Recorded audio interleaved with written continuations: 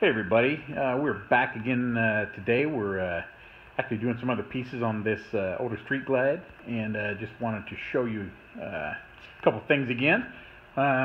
This gentleman has the obviously the old leather type bra on there to try and protect the base of the tank from scratches and rubs, etc. Kind of old technology, and in my opinion, not the best looking things. But I wanted to show you, basically what goes on underneath this. We're going to pull this off and actually put CruzArmor on this thing. So let me go ahead and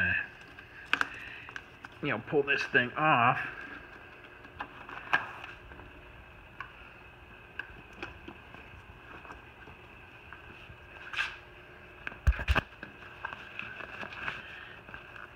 And obviously, these things are filthy up underneath. These things get rocks and dirt and sand up underneath there. But you can see clearly what's going on underneath that thing.